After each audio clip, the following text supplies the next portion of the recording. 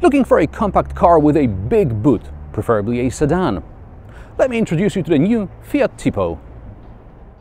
Tipo is Fiat's new project with an old name. This compact sedan was first presented to the world as Project Aegea, as the Aegean Sea, which is between Greece and Turkey, and by strange coincidence, Tipo's predecessor, Fiat Linea, was made in Turkey.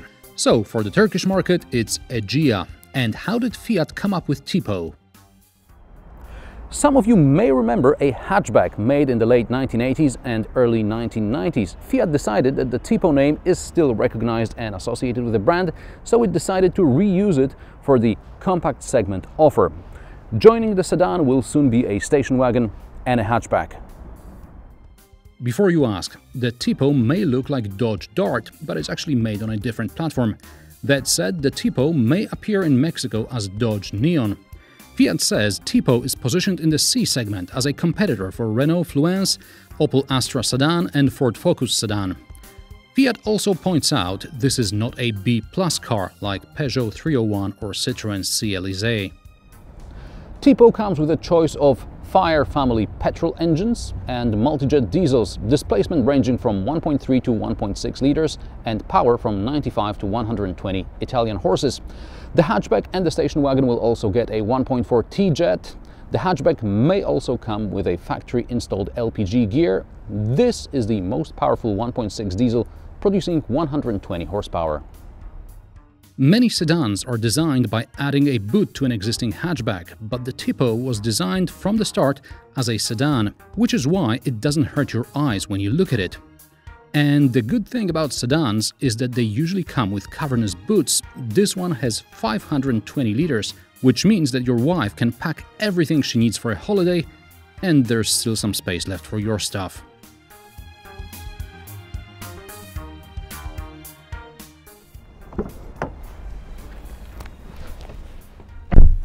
There's decent legroom in the back, as long as the driver and the passenger are 175 centimeters, like me. However, the falling roofline means taller passengers will have to go easy on the hats. Good news, bad news, depending on how you look at it. There is no sunroof option, so nothing else will eat into the headroom. Depending on the market, most trim levels should come with 60-40 split rear seats. In Poland, the armrest with storage and cup holders is a part of business lounge equipment package.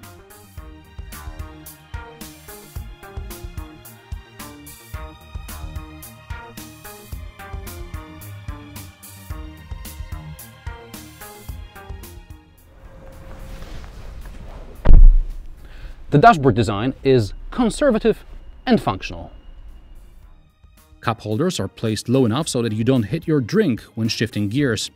There is also enough space under the armrest and in the glove box for a small octopus, and there is also a practical cubbyhole with a 12-volt socket, an auxiliary socket, as well as a USB port where you can store even a large phone.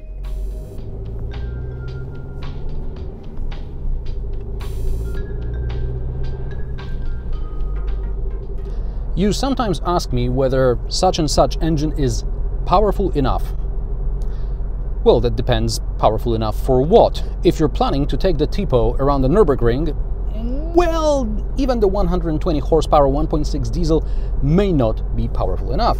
But if you need a car to do your everyday commute and maybe take your family for vacation twice a year, then yeah, this Tipo is powerful enough.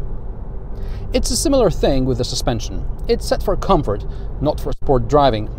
The entire Tipo range has McPherson strut in the front and twist beam in the back. It's quiet and comfortable, even when the roads get rougher, like on the last mile. For the 1.6 120 horsepower diesel, Fiat promises 4.2 liters per 100 kilometers in a combined cycle and 5.2 in the urban cycle. In real life, I'd add a liter to each of these values. The 1.3 diesel comes with a 5-speed manual gearbox. The 1.6 petrol comes with a 6-speed Aisin automatic. The 1.4 petrol and the 1.6 diesel come with 6-speed manuals. In this diesel, I don't really get to use the 6th gear too much, mainly on the motorways, Around the town, Eco Nanny tells me to keep it between 3rd and 4th. And outside the city, 5th gear is good enough most of the time. The 1.6 diesel comes with disc brakes all around, the remaining versions have drum brakes in the back. Prices of the Fiat Tipo start below 12,000 euros, and even the basic version has things like central locking, air conditioning or radio with USB. This 1.6 diesel in lounge trim with optional sat-nav, reversing camera, rear parking sensors, rear armrest and lumbar support adjustment costs 21 grand. Astra sedan starts at around 20 grand, a Focus sedan also goes easily above 20,000.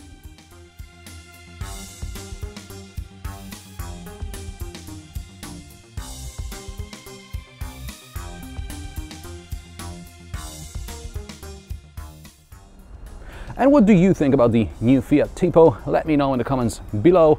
Share, rate and subscribe. New episodes every Friday. Thanks for watching and I'll see you next time.